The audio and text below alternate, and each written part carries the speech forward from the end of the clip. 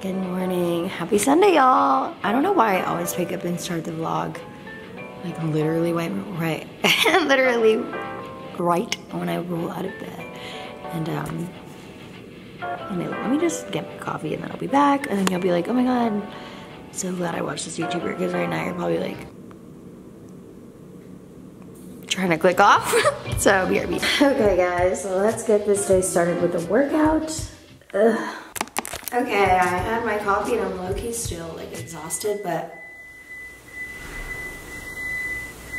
okay, I had my coffee and I'm starting to like come back to life, but let's get this day started with a workout.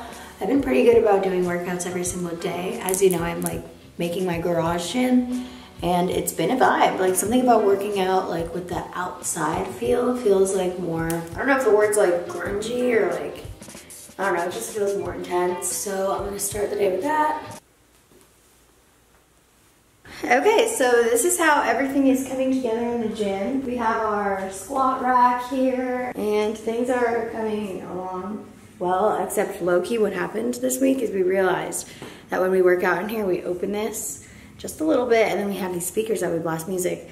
But we did like a sound test and we walked to the outside of the house and we're like, how loud is our music? Like, what must our neighbors be thinking right now?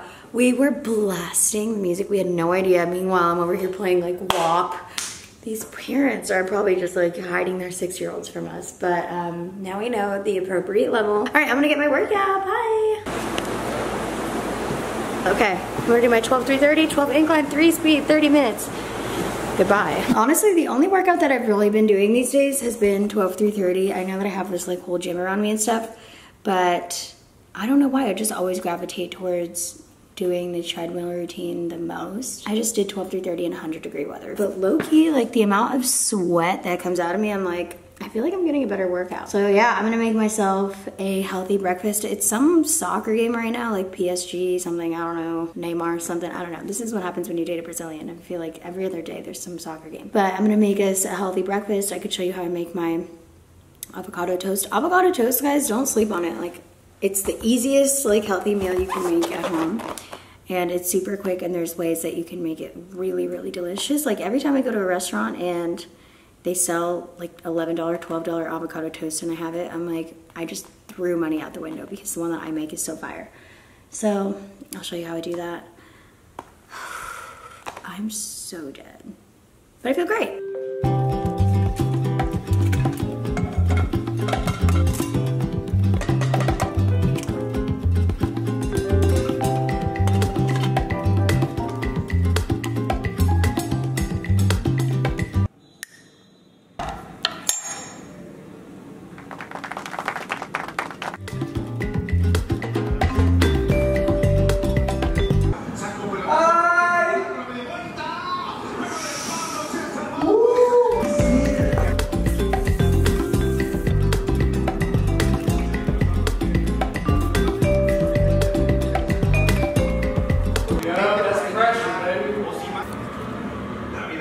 Okay, stop the vlog. Stop the vlog. Guys, we're going down a trip down memory lane real quick because we've gone through a lot together. And I got to a milestone recently. We'll talk about that later, but let's review what you guys have been a part of really quickly. So we've been on a long journey. This was one of my first apartments in Hollywood. And oh gosh, I feel like I brought you along on so much of my life. This is just so crazy to watch back.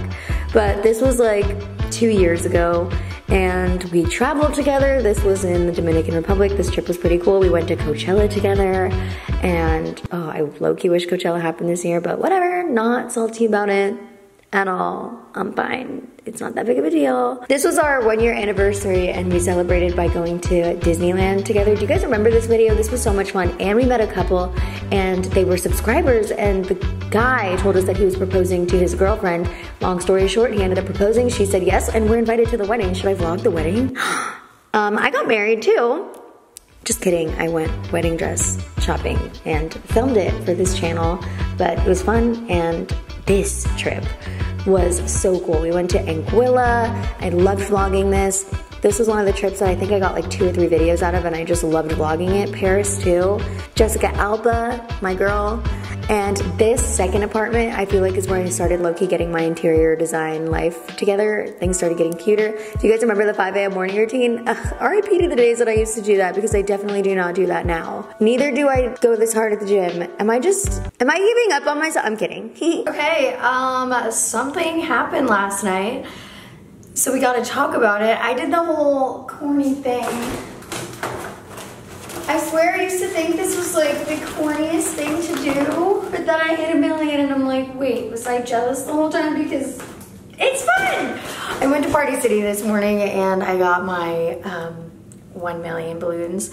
But guys, last night the channel hit 1 million subscribers. I'm like, what? Like, obviously I knew this was coming because I saw the numbers inching up, but I think when it actually happened, I was like, whoa, it actually happened. So anyway, surprise, get ready with me. I'm gonna do very light, simple glam so that I can take my picture with my balloons and my confetti because I'm doing the damn thing. And yeah, it's such a corny thing to do when YouTubers do that with their million milestones, but I swear when I hit 1 million, I was like, you know what, maybe it's not corny, let's do it. I love it. Just so that I didn't show my skin today, I already put on my Milk Makeup Sunshine Skin Tint. I love this, I'll link it down below.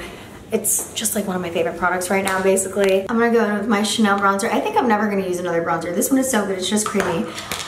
So hitting 1 million, it definitely feels, I feel like it feels like I just got accepted into some club. Like I got accepted into the 1 million+ club, you know what I mean? I feel like hitting the arbitrary like 1 million thing, it just feels cool because like, especially watching the videos back from the beginning, like I realized how much hard work went into this and how many memories were made here. And it's definitely been something that I've been working super hard towards for a long time. So hitting that like arbitrary 1 million mark is kind of like a nice little validation, like, oh, you did it, girl. Like, you know, you've been looking forward to this day. And that's why when it happened, I kind of didn't really even know how to feel. I was like, what would happen? Like, what now?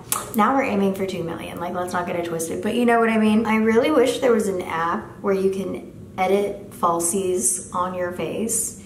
Maybe that's my thing. Maybe I'm just gonna like do a startup app and that's gonna be how I just like make millions of dollars. But if that exists, can you actually let me know? Because if there was an app that realistically edited on falsies onto me, I would like never put them on for quick pictures like this. But then when I do these like quick pictures, like the lashes alone take me like 25 minutes to put on. So can somebody invent that or let me know if that exists? If that existed, I would literally probably just like never do my makeup. But these are really great lashes. A lot of people have been asking me like what they are recently. I know they're toddy lashes, but I don't know the kind, so I'll link it down below. So I went to dinner recently and I had a conversation and this person was like, so what do you do for a living? And I quickly said, oh, YouTube. And they were like, oh, you do that as a hobby or as a full-time job? And I was like, as a full-time job. And they were like, wow, that's so cool. And for some reason that conversation like stood out to me and I was like, whoa, I had kind of this like aha moment of appreciation. And I was like, that is so cool.